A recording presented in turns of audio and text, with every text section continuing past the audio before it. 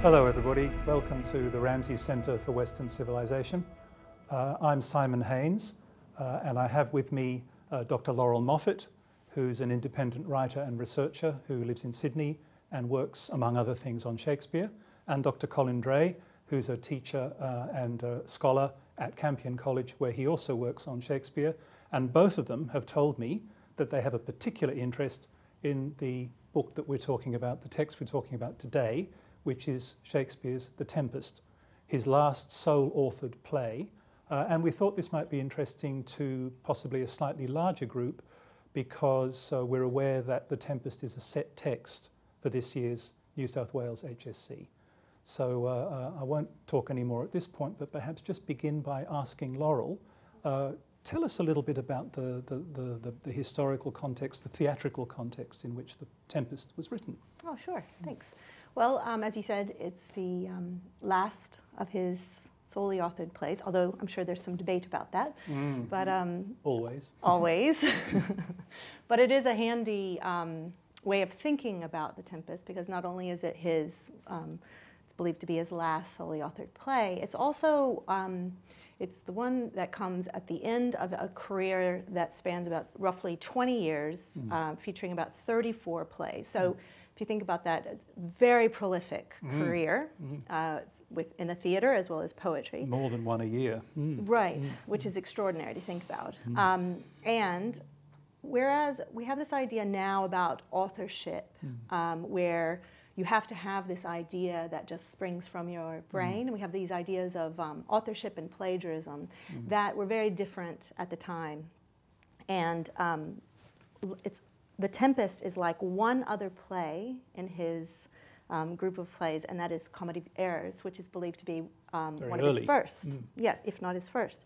And those are two plays that are set in the same place, so it observes Aristotle's unities of time, place, and action. In the sense that the play takes exactly the same amount of time as the events in the play take. Yes, or it's supposed to be roughly no more than 24 hours. And in one location. And in this case, it's only 3 hours, right? It actually all happens in 3 hours. Right, it's very, very fast. And also, which one of the I'm so sorry, but one of the characters explicitly states that we only have... That's Prospero says, come on, Ariel, we've only got till 6 o'clock. That's right, and then at the end, it's like time stands, as in it's a 6 o'clock. So we're marking time the whole time in this play. But also, it's one of the two plays where this, we believe, springs straight from his imagination. Right. And Comedy of Errors is the first, and Tempest is the second and the last. And it really is a play of fancy, the imagination. Language is very rich in this play, much like it is in his earlier plays. But also that idea of the poet or the writer, you know, what they can create on stage. So I love thinking of it as as his last play, because it has this order to his career, which we all are looking for order. And also that theme of order and chaos is very much at play in The Tempest as well. So you're one of those who thinks that Prospero's epilogue is Shakespeare's last word to the world. By your indulgence, set me free. You know, 20 years of writing these things, I can stop now. But I mean, it makes a lot of sense. I mean, it's a lovely coda, isn't it, to a very full career. It's like he's putting it out there to tempt us to think that, but as with everything with Shakespeare. There's another way of thinking about it. That's right. What do you think about this one? Oh, no, absolutely. I mean, he baits that trap throughout the entire play. I mean, the whole analogue of art, magic as art, and theatrical art are constantly being invoked and spun together. I mean, I don't want to actually move away from our more overarching discussion of the way that this play encapsulates all of his theatrical works, but I did want to point out that the play begins with a giant theatrical spectacle, the Tempest itself, the titular Tempest, and it rocks the audience's mind. It would have been a sort of lavish indulgence of all of the special effects that they would have had at that time. And yet in the very next scene, Prospero walks on and says, it was all fake, guys. None of that was real. It was all my magic. Me, I did it. And then he spends the next 3 hours of the play, or 2 hours of the play, it's actually quite one of Shakespeare's shorter works. He then goes about being a director and telling people what to say, and he fulfills that role that Shakespeare would have done as the principal dramatist, producer, director-ish. They didn't really have that term at the time, but that notion of somebody putting a play together. So he wants you, I think, to... So what you're saying is that it could be a play where Shakespeare is really thinking about what it means to be a playwright. Yes, I mean, much as you're indicating, magicians and it's very playwrights. dangerous to or presume artist as well. The illusion of the yes. stage, that sort of thing. Right. I mean, I don't think we can ever say Shakespeare thought this and Shakespeare wanted that, but I think the play itself, the gravity of that interpretation is so intense. It's so I think, I mean, I'd love to come back to this because it does also raise the question of what actually happens in the play, because in some sense nothing does.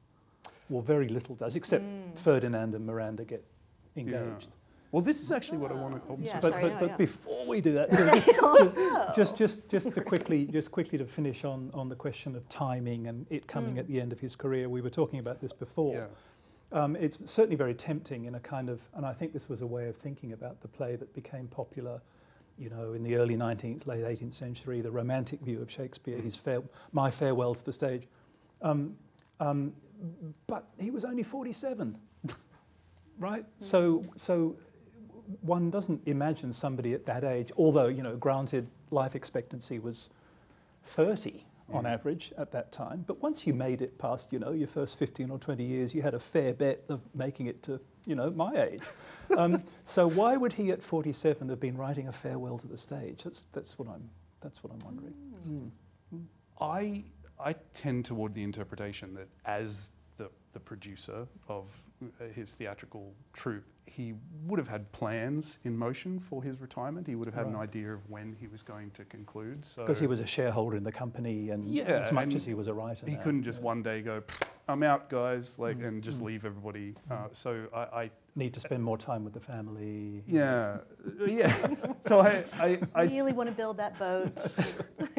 So I tend towards that interpretation that you know, the final couple of plays that were written in collaboration with Fletcher, Fletcher. That's right, from Fletcher. Were that passing of the torch, and so that final cluster of plays, the Cymbeline, Henry VIII. Sorry, I meant you meant before the Tempest, written ones. That he was aware in that period that he was coming to the end of his, and I think it also makes sense because Shakespeare's career moved through these genres. You have the history plays and the comedies early on, and then those sort of weird problem plays in the middle and the great tragedies, and you get to the end of his career and he has these wonderful romance plays, which is what they've been termed controversially. Tragic comedies, yeah. And they really do seem to be him putting together these greatest hits packages, even like drawing from multiple different stories and genres. Including his own previous plays. Exactly. I mean, practically quotes from Macbeth in here. And I do tend to think of The Tempest and The Winter's Tale, two exquisite plays, as complementary in that sense, that they're folding all of his previous material with an audacity that I adore. He's basically saying, look at what I can do. Yes. And in the Winter's Tale, he goes expansive, so it's you know, decades of time pass. It's got this horrifying, tragic first half and this playful, unbelievably sort of silly, but wonderful second half, and it just goes in all directions. Whereas this one focuses in, as you said, that unity of time and place, and it becomes very, very intimate. Also, again, utterly audacious. That second scene is shameless exposition. It's just, no one else could get away with having characters literally just vomit backstory at each other for 15, 20 minutes. But Shakespeare does. But yet it has it has urgency in it, and because he keeps Prospero keeps interrupting himself as he's giving the exposition, so that like Miranda, we're kind of hanging on, like well, what is the point? What are you going to say? Yeah. So somehow he's, yes, giving tons of exposition, but yet he's doing it so artfully, or Shakespeare's doing it so artfully through Prospero. But he's also doing it, I'm sorry, Laurel, he's also doing it in a very human way, because he gets irritable when he thinks she's not listening. Yes. There's several points where he stops and says, you listening? But you might, yes, and Shakespeare might have that in mind for the audience as well. Yeah. Like, pay attention, lots is being covered here. Yeah, I mean, we're jumping about a bit, but that would be a dramatic trick that he would have needed in the context of how you put plays on in the Globe and the Rose and so on in those days, because large audiences talking to each other, you know, dropping walnuts on the floor, coming and going, you'd need points where you make a big noise and say, hey, are you listening to this? Yeah. Right? Yeah. So this is, he does this in a lot of his work. There's a point where that happens. Deafness. Yeah. So anyway, that was so. But you wanted to talk about Prospero and what he stands for. Was that what the I interrupted you? Yeah. Fly all over the place with this play, aerial all over. I would actually sort of pick up on what Laurel was saying about that, you know, keeping our attention and bringing us back to focus. He's doing it like a teacher. It's not just, hey, pay attention. It's, I'm trying to teach you something. This is important. You're about to head back out into the world. Miranda has been sequestered on this island away from humanity, and this is the last moment that he has. Some might say far too late, a moment to choose, but this is the last moment he has before she's heading back into a world that he himself knows is very dangerous, that's filled with treacherous and contemptuous people. And he's trying to alert her to that potential horror that awaits her. So he needs to teach her a sense of not fear. He's not trying to make her fearful, but be wary, be aware of what the world is like. Yeah, the people closest to you. My brother betrayed me. You can't just trust that this is a world of people with good intentions. Because she says, "Brave new world that has such people in it." Indeed. I mean, Miranda is literally, as her name implies, full of wonder at what she's finding, and she's 15, right? Yeah. So that's very endearing. But it's partly a play about a father and a daughter. In fact, it's very largely. Indeed, But I also think of, Prospero is telling the backstory to Miranda, like how they came to that island. Meanwhile, Shakespeare is telling his audience a backstory to say why we're at this point in the action. But also, at that moment, Shakespeare as a writer has a captive audience for roughly 3 hours, and he has brought them out of the world into a little world of the theater.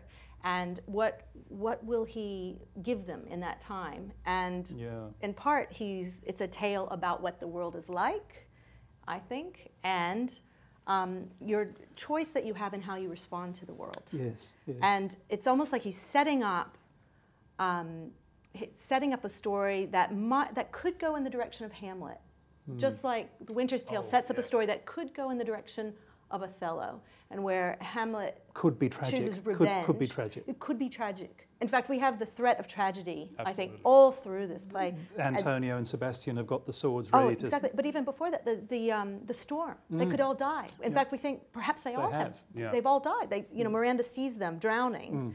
And so it's that we've got the threat of death, if not the appearance that death has occurred. Got the story of treachery and then current treachery on the island, where it keeps going. The world has been brought to this island. Yeah. And so what will Prospero choose? What will we choose? Will we choose revenge like Hamlet? In A Winter's Tale, will you choose that rampant jealousy of Othello that leads to death? And then we have this moment where perhaps a different way can be chosen. And I think that's the big movement here. That's the big action. You're right. We don't have a war. No. Like, this isn't the history plays. But what we do have, I think, in The Tempest is a portrait of a mind thinking and perhaps a heart changing in Prospero. And I think that's extraordinary, to have us captive to that. That is interesting. So you're saying that, I mean, one always wants to ask, reading a Shakespeare play, especially for the first time, or if you haven't read many Shakespeare plays, you want to say, so what's it about, right? What's the theme? And so you're saying something like, it's about Prospero, and it's about redemption or something like that, yes, but how does he get there, I guess, and that's the real interesting. Yeah, because he could choose, well, I will do to you what you've done to me. You know, your revenge. You know, I've brought you here to this island. The whole cast of Milan and Naples, those that have done him wrong in the past 12 years ago. I think exactly as you're saying, that can't be understated. That exposition at the beginning is setting the audience's expectation. This is a revenge play, and we have a super powerful magician who has every reason to want to enact like powerful, painful vengeance upon these people, and that whets our appetite in the audience. This is, I think I've said this before, so I apologize for how cheap this is, but it's like a metaphysical Saw film, is the expectation. You're suddenly, oh, how's he going to mess them up? How's he going to potentially kill them? Like, this is, he's going to enact an ultimate punishment upon them. But Shakespeare knows that that expectation from the audience isn't particularly helpful. It could be superficially tasty, you know, for the span of the play. But I suspect he wants us to take a more powerful message and experience out of the theatre. So it becomes exactly as you're saying about alchemizing that rage into forgiveness. Oh, that's a great phrase, isn't it? but I think it is. We follow that expectation of how's he going to get them, and that final shift that you were talking about is him actually accepting through Ariel's perspective upon events, which I think we need to discuss, but through that experience he suddenly realizes that he is imprisoned in a way just like everybody else is imprisoned in their various ways on the island. And the only way that he can free himself from that imprisonment is to let go of his revenge. I do forgive thee, exactly. he says at the end, doesn't he? So this is a very useful line of thinking when you're asking yourself, what's this actually all about? Partly because, you know, there have been some people who've said that there isn't actually a lot of character development in this play. Those people are wrong, but yes. Yeah, well, this is a line that people have taken. If you think about the richness of character in young Macbeth or Othello or something, is Miranda any more than just a kind of marvelling 15-year-old who goes, "Wow, Dad, did you do that?" You know? Is Ferdinand any more than a kind of conventional romance prince who goes, "Oh, Miranda, you know, whatever you bid me do, I will do, you know, my service is all I need," you know? And Antonio and Sebastian are just pantomime villains who sneaking up behind the hero. I mean, this is a line of thought that also says, not only are the characters not very interesting, but nothing actually happens. I mean, in the sense that Prospero can just make anything happen, so you kind of go, well, it doesn't matter, because as soon as you've realised that that first scene was a complete illusion, then it's almost like you jump to the end where he says, "Our revels now are ended, and these our actors, as I foretold you, were all spirits." Yeah. So you go, well, okay, so it's just magic. Well, it's interesting that you say that, because yes, there's that element throughout the Tempest about magic and it's the seeming ease with which he makes things appear, or noises sound, or banquets appear. Ariel do it. Yeah, that's right. Yeah. But the difficulty, I think, the thing that seems beyond magic is the changing of the will and his own will. Yeah. And that's that seems to be the true miracle. Yeah, that's interesting. Where he was headed in one direction and yet to be able to change direction and then create an entirely different future, not only for himself, but for his daughter, and the future of those, you know, of Naples and Milan as well, those places. Because it returns to the realpolitik world very much. Yeah, and that's why I think The Tempest is actually the perfect play for right now. You know. Okay. Oh, well, this will be interesting. Just going to put it out there. What do you think about it? I mean, as we're in this time of pandemic. I was going to say because they're isolated. Well, no, I mean like, well, the island's looking pretty good to me. Right? A few more wet wipes, and I think. That's right. But and Gonzalo picks up on this as well. Oh, like this could be a utopia. Yes, he does do that. Yes, he does. And you know, there's the mention of paradise, But at the end, Prospero returns to the world, but he does so very intentionally. He does so mindfully. Every third thought will be of his death. Yes, so drown my book. Yes, that's right. So I won't just be living in art or artifice. Or burn my book, I'm sorry. Burn, I'll not drown. be a part of the world, but it's going to look very different than it did before. Yeah. And part of me thinks that it looks very different because he's had the threat of death, exile, where he's actually suffered for a long time on that island. I don't know. And so he's returning to the world very sober-mindedly. Right. That's how I think of it. So the lockdown has kind of focused him on the things that he was doing wrong and the need to be more forgiving and what really matters in your life. Yeah. I don't know. That's just how I've been thinking about it in the last couple of days. That's a 2020 way of reading it. Yeah, that's right. And I do agree. I mean, in that line of thought, I do agree that it is about a more subtle conception of character, and one, Prospero is, by virtue of being so powerful and so dominant in the play, you can sometimes miss how enormous the shift in his perspective is to even have that questioning of himself and to change the momentum of what he's going to inflict upon people, how he's going to live the remainder of his life, how his relationship with his daughter is going to change.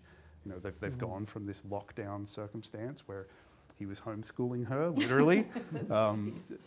Hopefully a little easier than we all found it. And he's returning back into a world where their relationship will be necessarily transformed. She will go on to, again, return to a society that she's not even familiar with, and that he has seen both the best and worst of.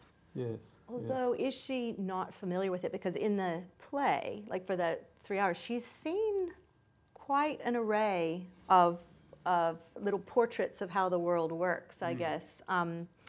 Well, and the Caliban experience when she was... that's right. Yeah.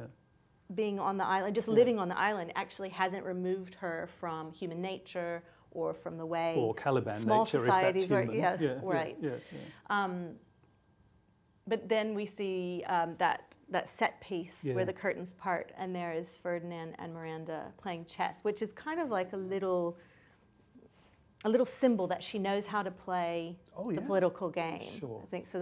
But yes, you're right. Maybe it is book knowledge, but no. I mean, it's clear that they say repeatedly that Prospero has been her tutor.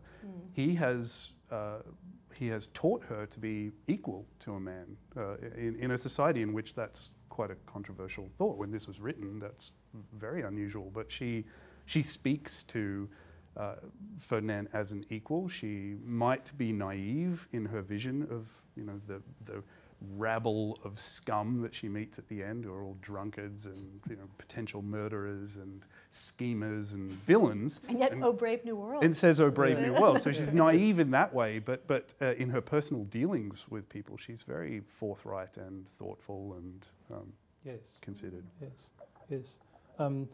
Just thinking about what you were saying about the people she meets, of course, there are wonderful opportunities for slapstick comedy from Trinculo and Caliban and Stefano, the four-legged beast. It's just absolutely wonderful on the stage. If any of our listeners haven't seen a production of The Tempest, that nearly always steals the show, with the 4 feet sticking out at one end of the blanket, and Stefano saying, "This is a peculiar-looking four-legged beast." Whereas, is this native to the island or whatever? So the comedy is very good.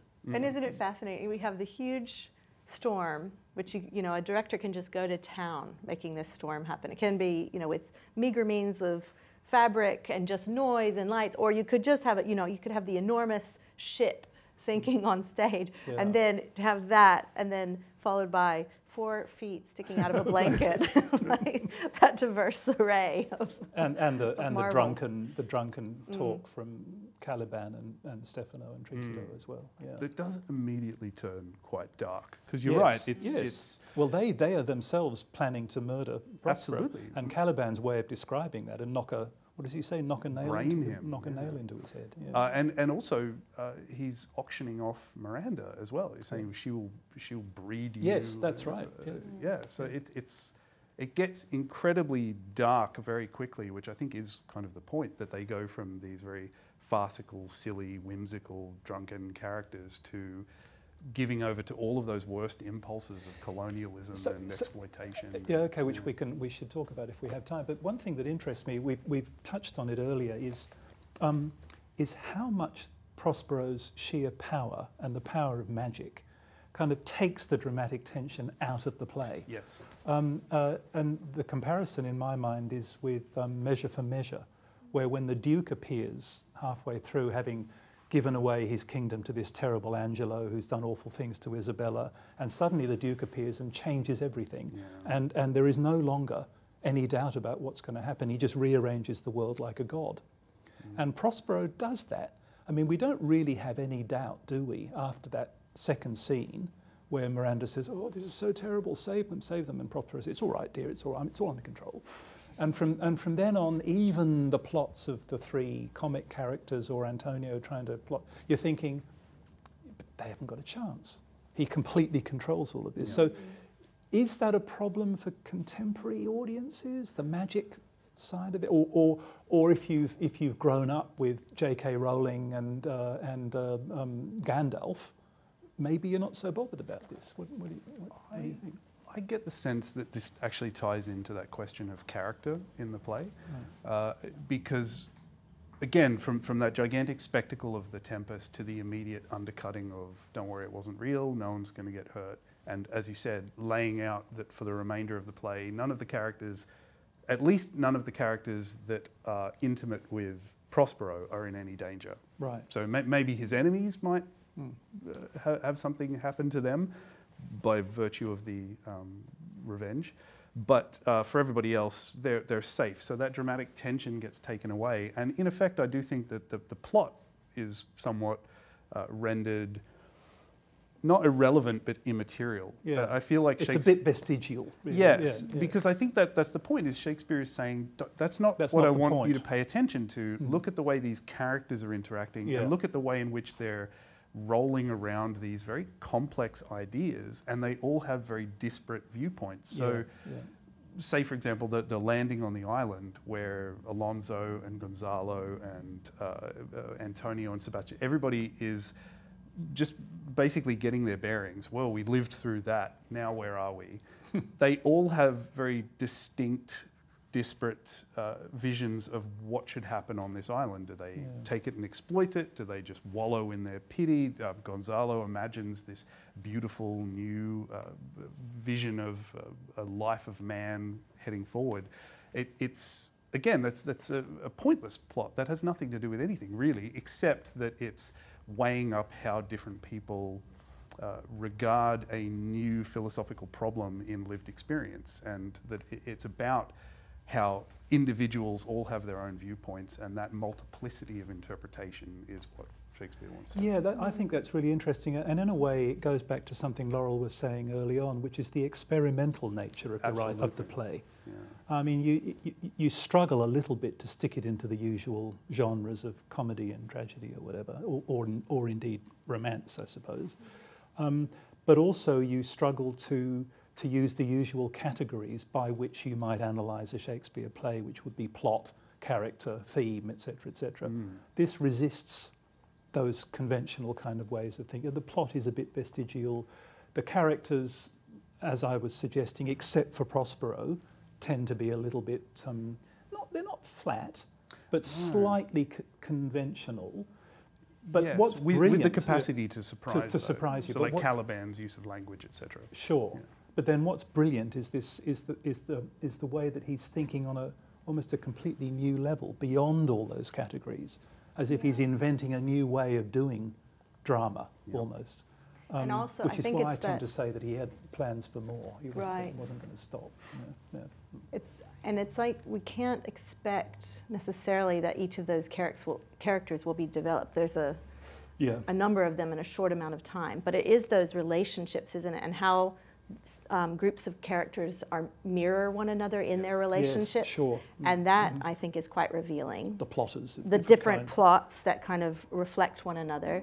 That's very revealing. And also the role of Ariel and Caliban to reflect... Which we haven't talked about, To reflect the people on stage back to themselves, as well as reflect back to the audience what is human nature. You know, Ariel has these lovely lines about, you know, like observing Ferdinand and how he had his arms in that sad little knot. Yes, like she's right. not either familiar with sadness or with the way people express sadness. But then also Caliban, you know, you gave me language and then turned them into curses, that kind of thing. But that's a very human thing to say and do. So it's almost like, are we as an audience, when we see The Tempest or read The Tempest, if we're thinking that the characters are a bit thin, is the real character development ourselves? Oh, yes. I don't know, like as in human nature and human development. Like you've been given this time, you've been given this island. Very what are you going to do with it? That is very interesting.